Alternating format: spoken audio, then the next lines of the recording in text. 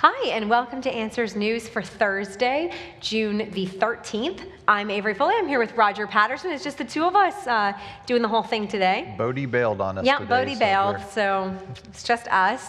But thankfully you're here, and it's not just me by myself. So thank you for coming. Glad to be back again. We have a wonderful live studio audience. You guys want to clap and say hello? People can hear you, but they can't see you. But thank you for coming and joining us today. Yes. We've got people from all over the country. We do. Lots of places. Still no Idaho. I'm still waiting for that Idaho person to show up in the audience. We had some Canadians when I was speaking earlier today. There was a couple of different couples who were from Canada, so that was always nice to see. But sorry, there's nobody from Idaho yet. I'm sure there's some people in Idaho, so maybe they'll jump online. All right, well, while we're waiting for people to get on here, first thing we wanted to mention is enrollment is open at 12 Stones Christian Academy, which is a biblical worldview Christian school associated with Answers in Genesis. It's here in northern Kentucky. Really great, exciting school. It's pretty new, but they're accepting applications for this fall from kindergarten through grade 9. So if you have, I think this is the first year that 9th grade will be coming online. Yep. So the first year high school is offered through 12 Stones. Yeah, so pretty exciting. So if you have a student who's in those grades, you can go to tschristianacademy.org to learn more about the school, and also to book a tour so you can come and kind of talk to some of the teachers and see the facility and all that. We'd love to get to show you around there. I'm sure the teachers and whatnot down there would love to meet you. So all right, here we go. We can start looking at comments. We've got people from Indiana online. Carrie from the audience Idaho. is here. Idaho. Oh, we get it. I'll see. Now there's somebody from Idaho. They're recovering from spinal surgery and they're listening. Oh, so wow. Yeah. All right. Some people did the incredible race, VBS. Kids loved it. We love hearing it's VBS season. We're constantly hearing from people saying how much the kids are loving the incredible race.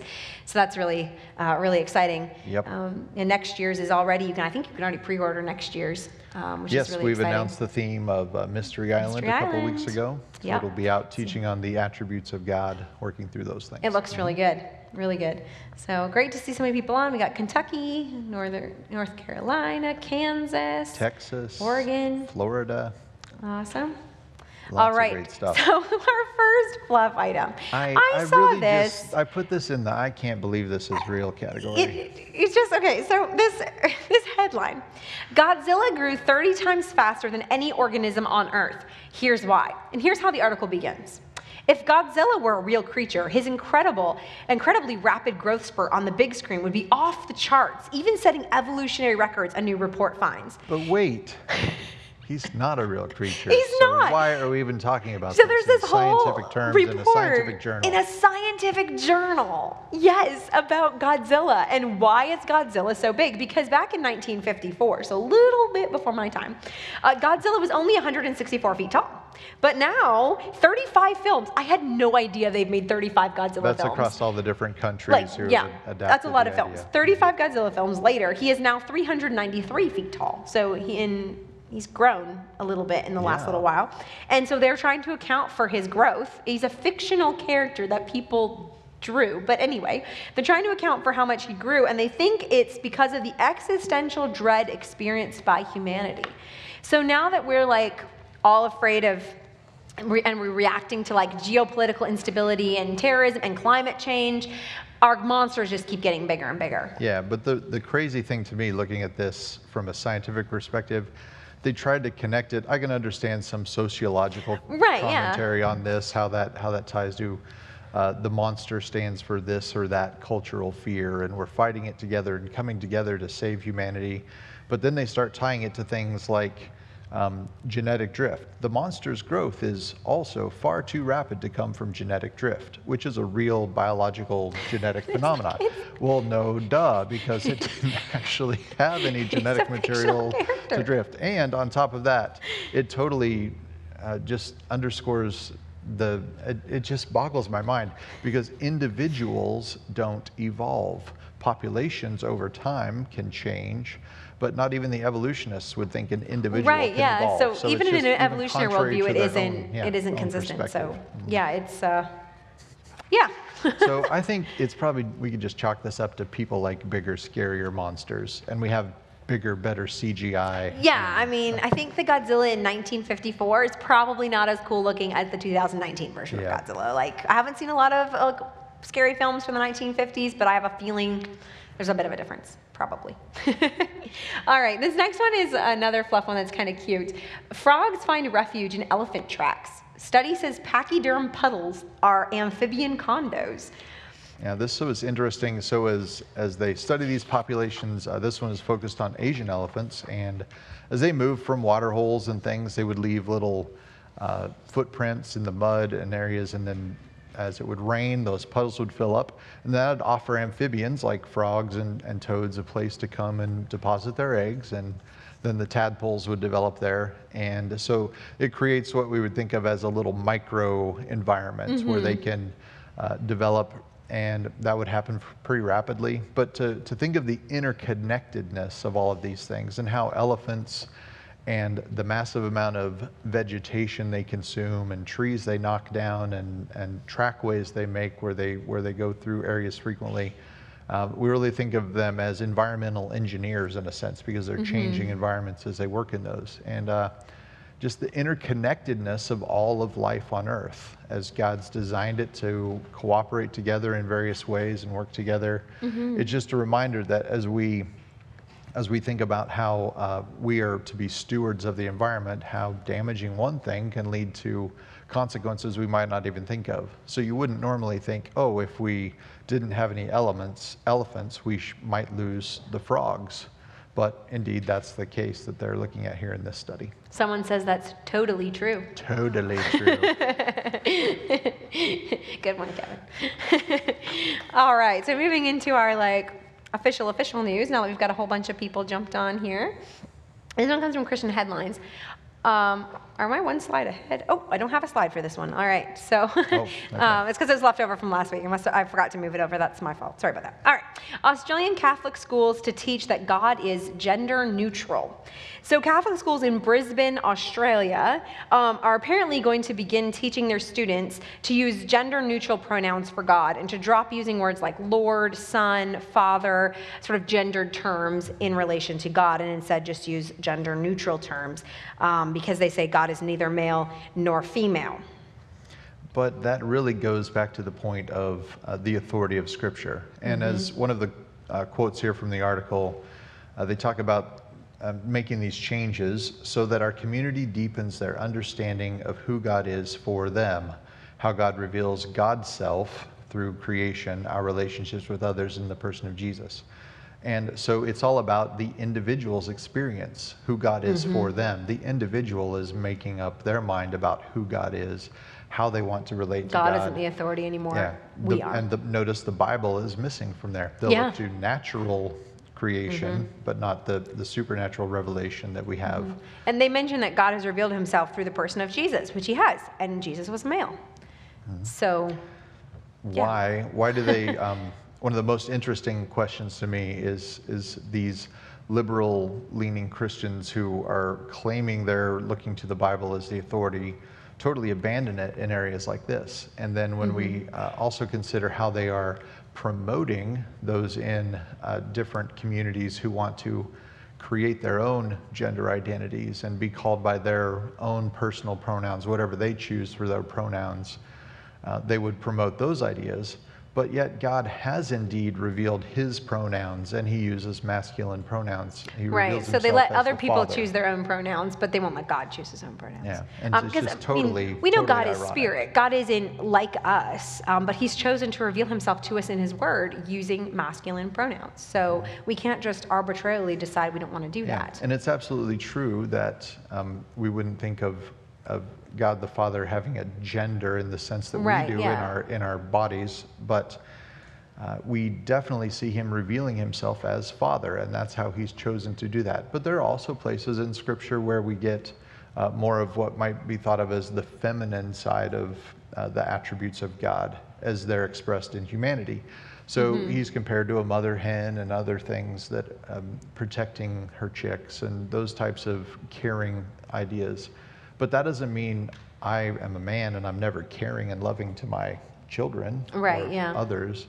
So we need to be careful with those ideas and make sure that we're looking to the Bible as our authority in those areas. And it really goes back to this whole idea that there is really no male or female genders on a spectrum. You can choose whatever you want, which goes against what Scripture teaches. Scripture is very clear. Genesis 1:27. We have been created male and female. We don't have the authority to start redefining that. So as believers, we need to get back to that, the authority of the Word of God, and not allow the thinking of the culture to impact how we view Scripture and how we and the other understand that issue. Interesting aspect here, so this is coming out of a set of Catholic schools in Australia, and within the Catholic tradition, there isn't really a huge appeal to the authority of Scripture. The church is also an authority structure, and tradition is an authority structure. So they don't necessarily hold to the Bible as the absolute authority. They have other structures in place. So that allows groups like this group of bishops that's mentioned in the article, to endorse ideas like this. So we do have a resource if anybody's interested in finding out more things like that. This is our World Religions and Cults series. It's a 3-volume series that Bodhi Hodge and I worked on together. This first volume, which is called The Counterfeits of Christianity, includes religions like Jehovah's Witness and Mormons and Islam and Roman Catholicism, Orthodox faiths like Greek Orthodox. Talks about how they've strayed away from the Bible as the absolute authority and brought in ideas of man and attached those to Scripture. So anybody looking for more information on those types of things could find that in this book series. It's a great resource, yeah. And I have appendix in book number 3, so. Someone here asked if the elephants have toad jam. Oh, that's just bad. Too bad. Exceedingly bad. Well, a couple people in the audience laughed, so, you know. All right. Now we got a slide for this one. Iridescent bones of a lost dinosaur herd discovered in an opal mine. So I had no idea that fossils, instead of being fossilized, like they could be fossilized by opals, by the silicate. Is that how you pronounce it? Yeah, silica. Silicate. Could form opals in, like, replace the minerals in the bones with this opal. So it's really cool. Like, you look at the picture and it's like all iridescent and mine looks all black and white. Well, it's black and white on the paper. On the screen, it's really pretty. So they found these opals back in the 1980s. A miner found them, and his children recently donated them so that they could be studied. And they found that they're actually kind of bits and pieces from 4 different individuals, including some juveniles, from dinosaurs that could have been up to 16.5 feet long in life, which is kind of neat. So they think this is a new species. They've identified it as a new species. I'm not even going to try and pronounce the name. It's some interesting, probably Aboriginal word, Fostoria dimbangunmal. The Fostoria comes from the name of the guy Foster, the other one. who found them, but the last part, I'm not going to try and pronounce. But what I thought was really interesting is they're talking about how this area of Australia, they believe had to have been a floodplain in the past because they find marine fossils there. And then they occasionally will find land animals mixed in with those marine fossils. So they think, okay, well, these land animals must have somehow gotten washed out to the ocean and then eventually fossilized, or opalized in this case. But how do you have an entire herd, an entire family, at least 4 individuals of dinosaurs washed out to sea all at the same time? Well, you have to have a catastrophe to do that. So when you look at all of the fossil record, including this one, it makes sense to look at this through the lens of a biblical worldview, that there was a catastrophe, the global flood of Noah's day, as opposed to the slow, gradual processes we observe in the present. Yeah, and when we think about the silica minerals that are involved here and the different forms that they can take when they harden into rock, opal's just one of those types. And so it's very intriguing to find this silica. It's actually a mineraloid technically, but this silica compound, we would find that in lots of other fossils, but here it's unique in the opals, and we get these beautiful layers of the mineral substance that reflect the light and refract the light in different ways, give opals that shimmer and all the different colors we see. And to me, that's just another reminder that God has created this world in amazing ways, and the way all the different elements fit together. I was just teaching on chemistry to our Explore Camp kids on Tuesday, talking about the periodic table. All these pieces are just more reminders of God's manifold beauty in creation. Everywhere we look, we see new aspects of that. That's really cool. And they often talk about opals forming within, long time spans, but actually in the lab, they can create opals that look virtually identical to natural forming opals within just a couple of weeks. So it doesn't take long periods of time to make opals like we often think. So to fit this within the time frame following the flood, about 4,300 years ago, is very reasonable. And the flood explains opals really well. We actually have an article on our website called Rapid Opals on the Outback, which they're going to link to in the comments here. So if you want to take a look at it and kind of learn more about how opals formed, that's a really great article for you to take a look at. So they'll put that, the social media team will put that in the comments for you. All right, next one. Oh, this one is really cool. I really liked this one. An incredible fossil contains a whole school of 259 fish. So talking about catastrophic processes, so this is a fossil from Green River Formation. It was green something. Yep. In Wyoming, Colorado, and Utah. But it's actually, they found it in Japan. It's on display at a museum in Japan. So it came from the United States and it's in Japan now. And this guy was looking through the museum and he's looking at the dinosaurs, and then all of a sudden he sees this incredible fossil. So he decided to study it. And based on their mathematical models, it does indeed appear to be a school of fish that was fossilized swimming. While they're swimming. In this school, which is really cool. Yeah, and here we have the description in the article says 259 tiny fish bodies with eyes and spines and even fins. That level of intricate detail that's preserved in these fossils is just a clear indicator that these things were buried quickly before there could be any massive decomposition of their body parts. Everything's intact. Everybody's still basically headed in the same direction. When they did some of the mathematical modeling to try and understand whether these were trapped and then kind of tumbled in a flow, that doesn't make sense because they're all pointed the same direction. Could have been a current flow, could have been a dune sliding underwater and burying them. All of these things don't really add up, but if you had some type of an underwater current with lots of sediment in it, like we'd likely find in the flood, we can see how these fish would be swimming against that current and then get rapidly buried as that sediment starts to fall out of the current flow. And places all over the world have evidence of this type of flow. We think of Dr. Steve Austin's work on the nautiloids that are in the Grand Canyon, the mass kills that happen in those areas. Just clear evidence that these things happen quickly. Yeah, and it was interesting in the article they're talking about other finds where they found a whole bunch of fish. They tend to find a lot of them kind of jumbled up, not pristine in a school like this. And they say, well, that's indicative of a school of fish dying, sinking to the bottom of the lake and slowly being buried in sediment. Well, I grew up on a farm. We have a pond on the farm that was stocked with fish. You go swimming and you get a snorkel on and a mask and you go down. You don't see dead fish laying on the bottom of the pond waiting to be fossilized. And if you do the same thing in the lake or the ocean, you don't find a bunch of dead fish laying there waiting to be fossilized. We don't observe that in the present. They're eaten by other fish. They're broken down by oxygen and microbes and scavengers. So why do they assume this happened in the past? Well, because somehow they have to explain the billions of fossils that we find all around the world, and the slow and gradual processes are how they try and explain that, but it doesn't match with what we see in the present. They might take an instantaneous short-term catastrophe view, but they would never accept something large-scale like the worldwide flood. Simply because the Bible mentions it. Yeah. All right, the next one here. Some people are saying that's kind of a cool find, which is cool. It is indeed. And some people from Canada on. That's great. I always love to have fellow Canadians on. David on here from Australia. And we did get a nod from way up in Moscow, Idaho. That's way up north. I'm from down south. But close enough. Another person from Idaho. There you go.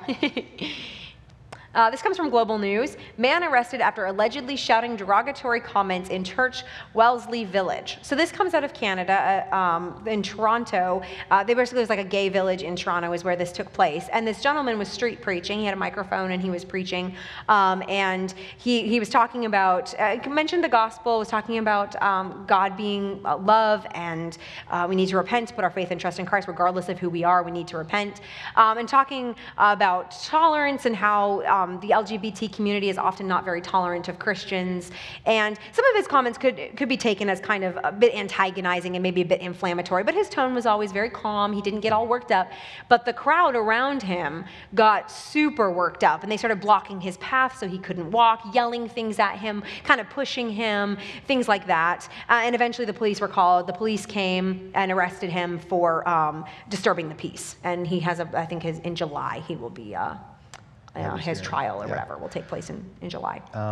This just popped in my head listening to Acts this morning, how they were preaching in a certain city and they were stormed the area and started preaching or just yelling, "Great is Diana." Yes, it was similar to that. Trying to drown out the preacher and ignore what he's trying to say. So here's another example in our culture where even speaking the truth about homosexuality being a sin, even though in his statements he clearly identified that there are heterosexual sins, it's not your sexual he wasn't singling out one thing. That is the issue here. It's that we've violated God's law, that we have that stain of sin on us, and that the only way to remove that stain is to turn to Christ, repent of those sins, trust in what he's done to pay for those, and receive his righteousness in place of our sin. And that type of preaching is now called derogatory comments and considered targeting members of the LGBT community for hate speech. This certainly isn't a surprise. We know this is the way people have reacted to the gospel all through history, and since Christ walked the earth, even while he was on the earth. And we just have to be reminded again, these are people with real souls, with real eternal destinies, and to be seeking to reach out to them with the truth, speaking the truth in love, turn to Christ and trust in him.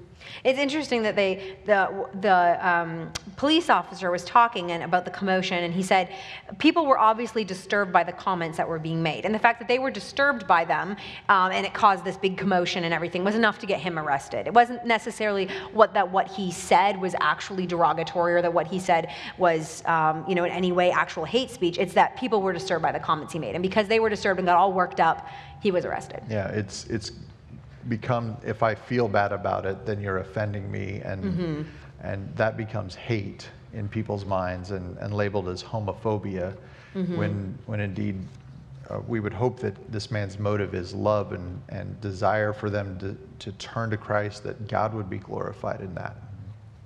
So we're seeing this all across the West. It's sad to see, but as believers, we need to keep speaking up, even when we see things like this happen, and we know that we could get in trouble for what we say. We need to keep speaking up and sharing the truth of the gospel, because it's the gospel that saves. All right. Miley Cyrus' insane Planned Parenthood fundraiser shows liberals are out of touch. So most people are familiar with Miley Cyrus. She's a pop star. She's gone kind of pretty left-leaning and pretty, her videos are not really appropriate anymore. She used to be kind of a children's, like Hannah Disney Montana person. was the Yeah, Hannah character. Montana. Not so much anymore. But she is selling a sweater as a way to raise money for Planned Parenthood. That's a pretty inappropriate picture of her we're not going to read exactly what the sweater says because it's not fit for the show, but basically, don't mess with my freedom is what the sweater says. For $175, it's a very expensive sweater. You can get this.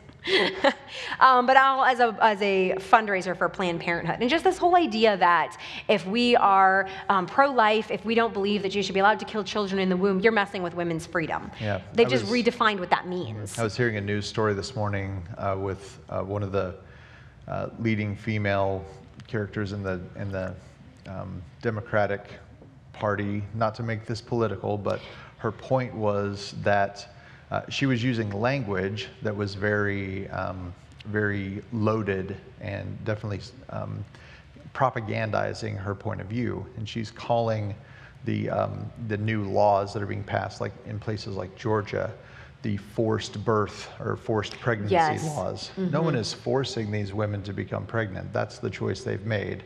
It's that we don't want to allow them to murder their children. So if I were to correct, again, as we do often here with these lines, rather than "don't mess with my freedom," I'd add a little text to that: "Don't mess with my freedom to murder babies," because that's what they're really asking to do. They don't value life. They don't have the notion of that young one in the womb being an image bearer of God and having intrinsic value. And again, it's just another demonstration of how far people will run to rebel against God and continue to throw that back in his face. It really shows you that the battle is really over two different worldviews. Like, does my autonomy and my ability to not be pregnant if I don't want to be pregnant, does my not be a mother if I don't want to be a mother, is that more important than the life of a child? And that's where the worldview clash is. If God created us and we're made in his image, then that child has dignity and worth and value and the right to life, and my selfish desires don't override the fact that this child has value in God's eyes, and I don't have the right to take that child's life. But in a secular worldview, if it's all about me, this is the one life I have to live, I don't want anything standing in the way of my happiness and my autonomy and my ability to live this one life that I get, then you see things like this happen. So really you're seeing that clash of worldviews, that clash of authorities. Who will your authority be, God or selfish human beings, really? Absolutely. So it's down there on that foundational level. Yet again, we just constantly see that that's the real battle on the worldview level. This next one comes from The Scientist. Genetic mutation that prevents HIV infection tied to earlier death. So this is talking about a allele on a gene called CCR5. I'm sure everyone's heard of it. And it's the Delta 32 allele, if you're really there you go. interested. Delta. That's what the little triangle is. Delta. There you go. That's why we have the science teacher on the show. If you have two copies of that, you are more likely, 21% more likely to die by the age of 73. But you will not get HIV. Basically, it prevents that infection. Yeah. You may remember recently in the news the Chinese scientist who had edited the embryos of 2 children and using the CRISPR technology. This was the gene coding region that he dealt with in trying to ensure that these 2 babies would be free from the effects of contracting HIV in the future. But we don't know what other changes that's going to make. Yeah. That's a problem with the CRISPR technology is it makes a change here, but we don't know how that change is going to affect a bunch of other So changes. When we think about your genes, we know we get a copy from mom, a copy from dad, and each of those variations in any given region is called an allele, those gene regions. And so if you have 2 copies of this Delta 32 allele, then that's what causes this decrease in longevity by statistical methods, but it also seems to be linked somehow to protecting from HIV, so there's kind of a balance here. But as we continue to look at this issue, even though this says 10% of Europeans have 2 copies of this Delta 32 allele, there's no telling what other things this is connected to. As we learn more and more about DNA and how the pieces fit together, it's becoming more and more obvious that there are layers upon layers upon layers of the way the information is processed and stored, and it's just an amazingly complex system. And when we mess with one gene and the regulatory regions in one, how is it going to impact another? And that's a real there's a real possibility of finding a cure or a preventative measure for HIV, but there are also very serious ramifications of messing up other gene pathways and regulatory mechanisms. They said at the very end of the article, one of these researchers said, it's important to remember when working on gene editing that, quote, mutations have effects on many, many different aspects of an organism, and it's very hard to predict all of those different effects. And yet mutations are supposed to be one of the driving forces of evolution, and yet you make a teeny tiny little change here, you have 2 copies instead of 1 copy. All of a sudden, you have all these other things, like you're more, they mention in here, you're more susceptible to influenza, other things like that. So how is this supposed to drive evolution when you just make a tiny change here and all of a sudden these other things happen? And it tends to be a downward spiral, not an upwards, onwards, we're getting better. It tends to be the exact opposite, showing that mutations really can't be the driving force of evolution. That simply doesn't work. It doesn't match with what we observe in nature. We don't get a gain in new functional characteristics out of those types of things. All right, this next one comes from Science Daily. Feathers came first and then birds. So this rewrites the evolutionary story. I think on pretty much every episode we talk about something that rewrites some aspects of the evolutionary story. This time it's about the evolution of feathers, pushing the origin of feathers back about another 100 million years, which is a relatively long period of time. When we're talking about the evolution of this, the view of this evolutionary branch, that's a significant amount of time. So basically what they thought before was that they see, feathers on birds, and in their view, feathered dinosaurs. They've got that here, so it must have evolved here. Well, now they're believing they're finding feathers on pterosaurs, so that pushes that way back to the common ancestor before it split off to dinosaurs and pterosaurs, and then eventually birds. That means you have to assume that dinosaurs and pterosaurs had a common ancestor, yes. So their assumptions that evolution is true are driving their conclusions. And we say all the time, the worldview is what is going to drive the conclusions that you're going to arrive at. Looking at these from a different perspective, from our biblical perspective, we would see those as different created kinds. While we're still not clear on a lot of the fossils that are claimed to be feathered dinosaurs, there would be no reason that God couldn't put feathers on a dinosaur. If he wanted to. There's nothing limiting God from that. In fact, if you think about something like an echidna or a platypus, those are shocking creatures. People didn't believe they were real when they sent them back to Europe. Echidna's a spiny anteater, basically. Yeah, so when they sent them back to Europe, they thought they were fakes, because nothing could be this weird. Thought someone had just taken a bunch of parts and stitched them together, and here's a platypus.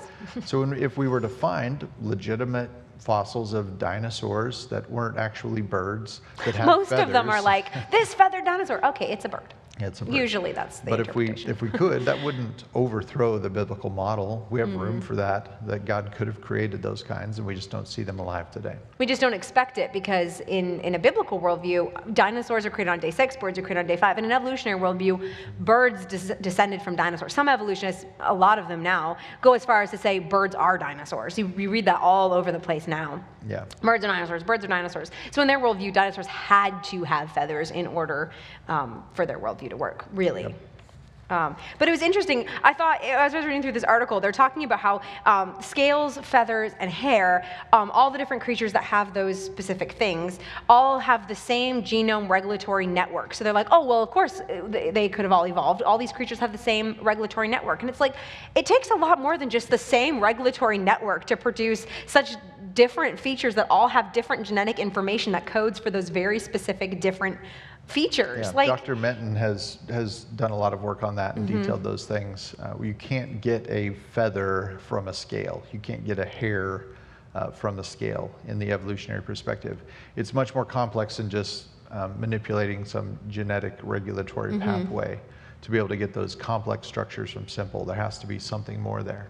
And it's kind of intriguing how we can analyze those different pieces. But again, it's going to come back to the worldview that's driving the interpretations. Yeah, I think we might have time to just do one more here real quick. Kind of end on a more positive note. And yes. So this one, LifeSite News, ex-homosexual, I'm not denying who I really am because I was never that in the first place. So this is talking about a gentleman who marched at the recent Freedom March in Washington, D.C., talking about his, he used to live the gay lifestyle, and he could not find freedom in it.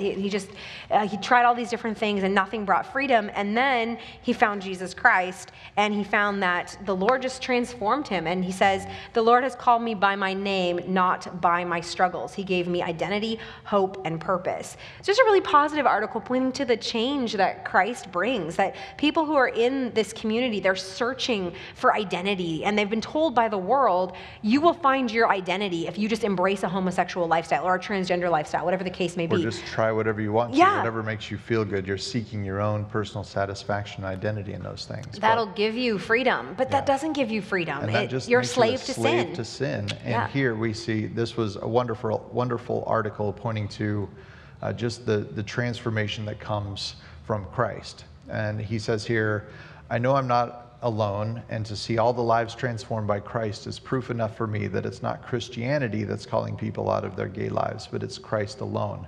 So he has found his true identity in Christ, and that's really the goal of our ministry. As we talk about creation, evolution, all these things, we want to be constantly pointing people back to Christ. It's not in the ideas of man, it's not in philosophies, it's not in the lifestyle that you live, the things that you get to do, that you find your identity. It's finding who you are, created in the image of God, that Christ has died for your sins, trusting in him, that is where we really want to be pointing people. Absolutely, absolutely. So that was just a really positive, encouraging article showing the power of the gospel. And I love what he said about it's not Christianity that frees people, it's Christ. It's not following rules. It's not, okay, this is what God's word says, so I'm just gonna like just obey these things and hope that everything works out. It's Jesus Christ, and he transforms our hearts and makes us want to obey his word and want to follow him. So that's where the real transformation comes. It's in Jesus Christ alone. So on that note, we will conclude for today. Hopefully you can join us again on Monday. I'm not sure who will be here on Monday. I think I'm supposed to be back on Monday. I'll have to check my calendar. But hopefully you can join us again on Monday. So God bless. Have a great day.